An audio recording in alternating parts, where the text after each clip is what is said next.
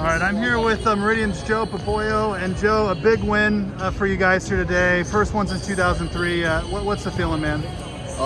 Feels good, but we know that we got two more. So feels good for right now, but we can't be satisfied. You know, I asked your coach just now. I said, you know, last week the Meridian wrestling team won a state title here. Now you guys have a chance. You know, is Meridian turned around? He said, no, it's already turned around. You know, what's it mean to you to kind of be a part of this kind of resurgence of Meridian athletics? It feels good.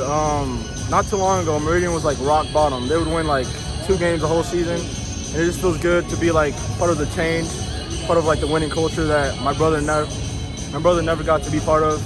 My brother was on this team he graduated in 2015, and it just feels good to like. It just feels good to be the change, you know. Remind me again, what was your brother's name? It's Joe Mpoyo. Okay. Class of 2015. That was AXL, right? Yeah. Okay. And just, 2003, the last time this program was in the state semis, I mean, just how big of a step is it for this Meridian program to take tonight? It's huge. Like I said, it's a really big change.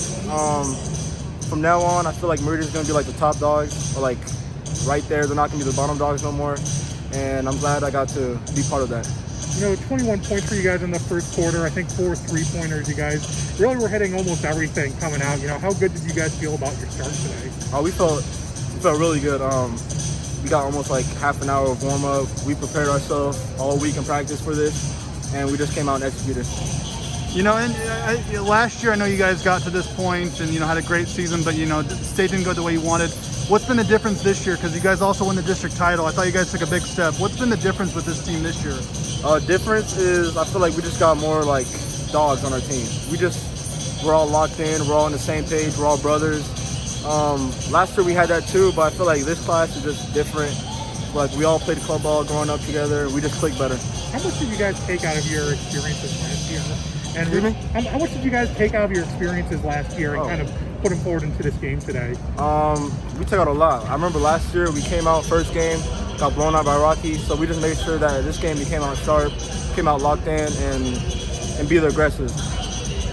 Is there anything Brody can't do? I mean, I even saw the big guy pull it from 3. I mean, Nah, there's not many things he can't do. He can do everything. He can shoot. There's not many 6'10", 6'11" guys, and especially coming from Idaho, that can do what he can do. He's different. Coach said he wants to try to call for a pick and roll at some point.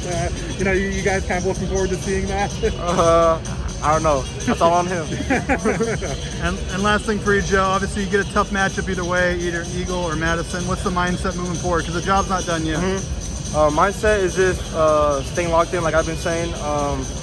If we play Madison, we really got to contain Tatum King. He's like their best player. And if we play Eagle, we just gotta play together, keep him off the boards and all that. And we should be good. All right, Joe, congratulations. Joe Mpoyo, everyone. Sorry, I may have butchered your name earlier, but thanks for your time, man. Thank you.